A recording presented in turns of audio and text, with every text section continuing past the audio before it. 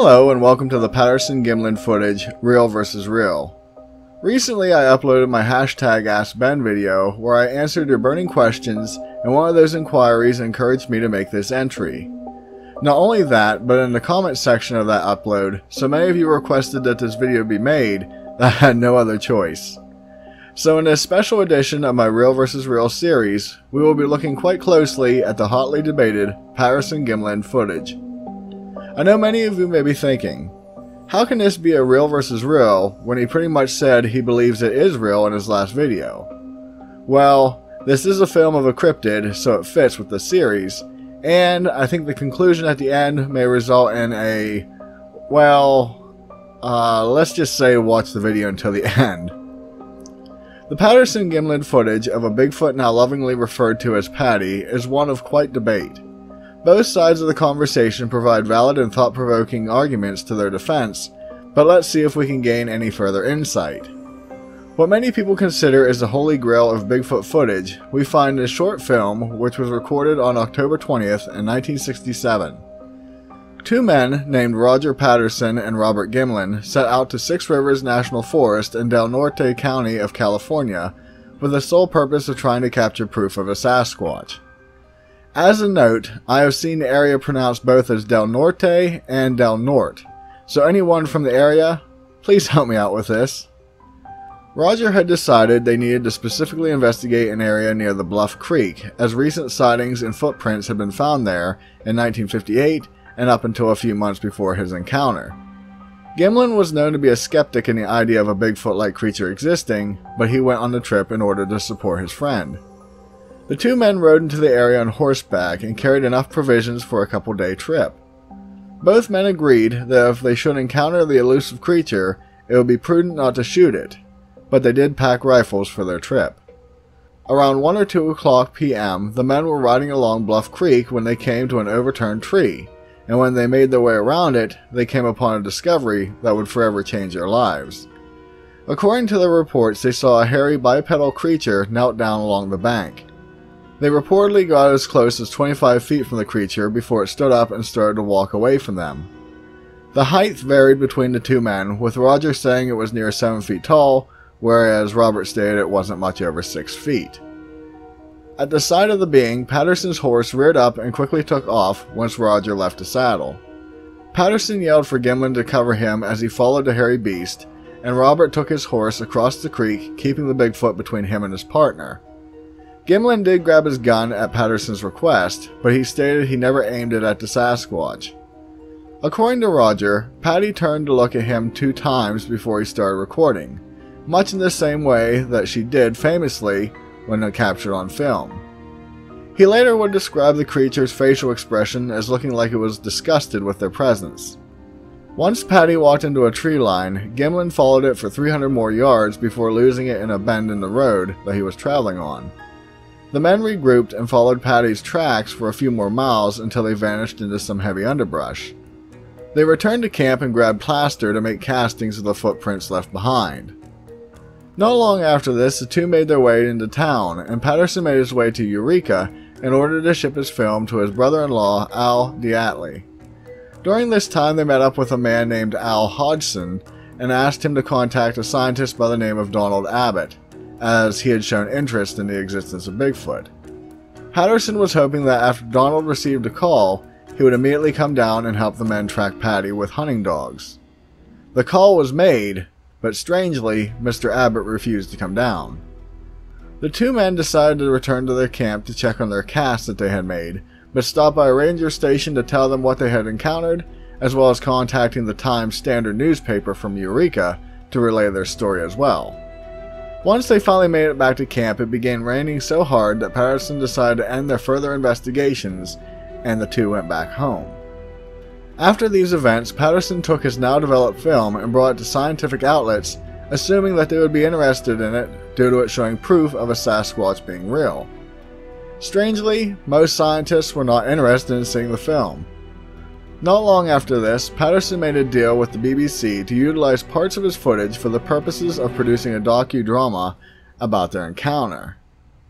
It is worth noting that outside of rare instances, Bob Gimlin intentionally stayed out of the limelight.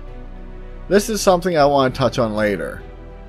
Sadly, Roger died of Hodgkin's lymphoma in 1971, but before his death he was very active in his discussions about the film until his dying day never relented on it being legitimate. Before getting down to brass tacks, I do want to mention something very important about Roger Patterson. Roger had an intense interest in the being after he read an article about Bigfoot by Ivan T. Sanderson in True magazine in 1959. Later, Ivan would also publish a book entitled Abominable Snowman: Legend Come to Life, where it contained multiple reports of sightings in the very same location Patterson decided to hunt for his Bigfoot, in Bluff Creek. Roger became so infatuated with the idea of Bigfoot that he even self-published his own book called Do Abominable Snowmen of America Really Exist in 1966. Going a step farther, in the early months of 1967, Roger began shooting a film relating loosely to the events of Ape Canyon, an event we have talked a lot about recently from Mount St. Helens. But I'll get to that shortly. The first thing that I want to touch on is the fact that many people are quick to point out that Robert Gimlin seemed to avoid the limelight, which many assumed to mean he knew something. In rare interviews with him, he touched on this topic and stated his wife urged him to stay out of it for fear of popularity changing their life. Later on, he would still refuse to talk about it due to not being paid by all the events and movie deals that the film was being represented in. This is about all there is for him in this story, except for one interesting counterpoint I realized, which I will mention near the end. For the most part, critics took a back seat about this footage, but it was brought before many greats in the costume and special effects industry. Their opinions ranged from authentic to it being a terrible looking gorilla costume. It seemed even in that industry this film had caused quite a rift in opinions.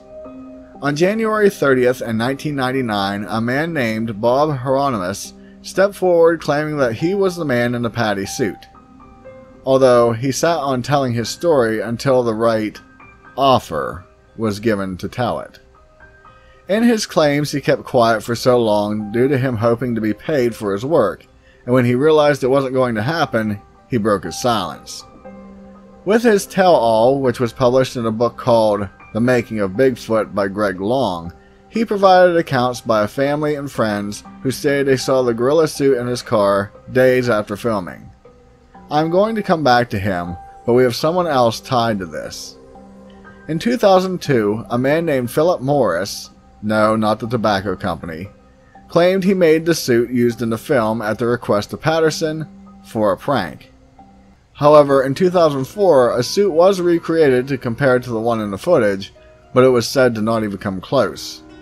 Morris later refused to release the video of the suit's creation, and further stated he was too busy to remake it himself. To date, he has yet to offer up a suit even similar to one he claims to have made originally. Very suspicious, if I do say so myself. Now, this is why I held off on talking more about Bob Hieronymus' claim. Bob and Philip have worked together to get their claims acknowledged, but they can't agree at all on how the suit was made. Bob says it was a three-piece, head, shirt, and pants, and Philip says it was a one-piece with a zipper in the back. Bob says it was heavy, made of horsehair, and stunk. Philip says it was lightweight, made of a synthetic fabric called Dynel, and was odorless. Bob says the hands and feet were sewed on, but Philip says they were separate. It really sounds like these two are talking about two different suits. Here is something that is rarely brought up about Mr. Hieronymus. He was an actor in Patterson's film about Ape Canyon. Before the footage of Patty, Roger Patterson was making a film about cowboys retelling their stories of Bigfoot encounters akin to the famous Ape Canyon event. With that film, Patterson did purchase a Bigfoot costume, and take a guess as to who was portraying the creature. You guessed it, Bob Hieronymus. I can't help but wonder if this is why there is so much confusion. This isn't the end of the story for Bob, however, as he came forward and stated that Patterson had rented their horses off of him the day the footage was shot. Going farther, he stated specifically that Roger rented a horse named Chico for Gimlin as he didn't have a proper horse to use. In this confession, he says Chico was a mature horse that wouldn't have bucked and gotten startled like it did in the story. The issue is that nowhere in the retellings did Gimlin's horse get startled. It was Patterson's who wanted to run away. Just thought you might find that interesting. Taking a look at the film, as mentioned in my #AskBen video, the creature on camera doesn't appear to be a man in a suit. There isn't any floppy skin or wrinkles like fabric commonly likes to do, and you can even see muscle movement under the skin.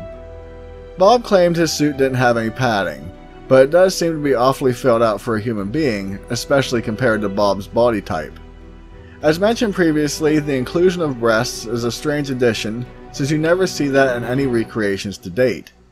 In fact, there is a good video of Bill Munns doing an in-depth presentation of Patty's physiology, including breast movement, with other tests, proving it wasn't a costume. I will provide a link to that in the description. I won't get into the walk or stride, as that is a back and forth battle of it being not humanly possible versus it being possible. Dr. Jeff Meldrum studied the film and was able to pick out finger movement. Why this is a big deal is that in both accounts of Philip Morris and Bob Hieronymus, they state that the arms were intentionally made longer than a human's, and that, again the two offer differing views. Philip says sticks were used, and Bob says the gloves were larger than his size. The hands in the film don't flop around like loose gloves, and the fingers couldn't move if sticks were used. The main problem I have with the costume idea is that so much, dare I say, educated thought would have had to been utilized when creating it, that just a stock costume wouldn't fit the bill. Needless to say, to date we have yet to see a hoax video presented that shows the same thought put into the costume as we do here.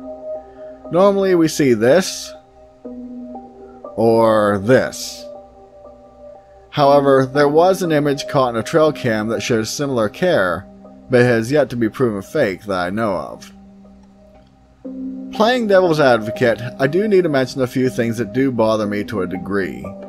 Frequently it is mentioned how Patty doesn't seem at all concerned at the sight of the two men, let alone, according to the story, the fact that she was surrounded. This is puzzling, but I can only wonder if she was possibly more accustomed to seeing people, or since it was in 1967, the influx of visitors into the forest wasn't as great of a threat as it is today. I have found that many animals seem less concerned about humans when they are riding horses. I don't know if they don't associate it as a human riding an animal, rather, a rider and horse appear to be all one animal. Similar situations can be seen in a car, where you can drive right past a deer without them moving much, but yet you normally can't walk even half as close to one. Another thing that bothers me is the whole aspect of this case revolving around money. Every player in this game was in it for making money, maybe excluding Bob Gimlin. I won't discredit this, as odd as it may seem, since even though Patterson wanted to gain fame off of it, it doesn't necessarily negate the fact that it could have been real. How many times have you heard people say, if you found Bigfoot, you would be rich? It seems to be a common idea held by society. Many people mention how coincidental it is that Patterson just happened to film a Bigfoot the moment he went looking for one. However, he previously went on many trips to find a Sasquatch but turned up no evidence. I personally looked into all sorts of reports debunking the footage, such as zippers being visible, an obvious waistband, and the like, but I couldn't find images that prove that. It amazes me that as of making this video, it has been 52 years since the video was first shot, and we are still no closer to an answer than we were before. One tidbit to mention is that Bob Gimlin did later say that at the time he was certain it was real, but as time grew on he felt it may have been a hoax, but it would have had to have been carefully set up by Roger. This quote got me thinking. Many would assume he is outright saying it was a hoax, but in reality he is basically saying if it were a hoax, Roger would have had to have been the one behind it. Basically, he is covering his back as saying I had nothing to do with it if it is ever proven to be fake. Thinking about this, I couldn't help but think about the rule the two men agreed upon before their adventure: not to shoot it. I can't help but wonder if, hypothetically, this was purposely set up so Gimlin didn't shoot the actor that Patterson had previously staged in the area. While I think no one should shoot a Bigfoot, I do find the need for that rule being in place as an odd situation. So in light of all this information, I'm going to rule this as unsure.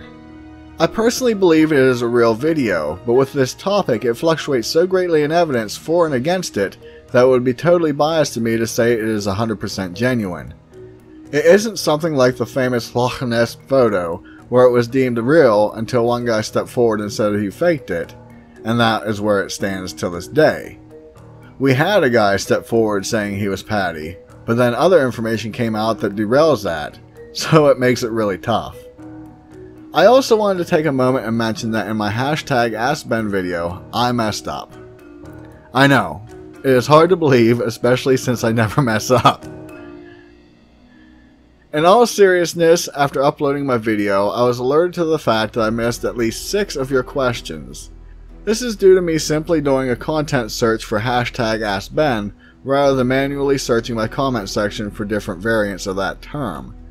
I am planning on making a follow-up video for that, probably in the next couple weeks, if not in March.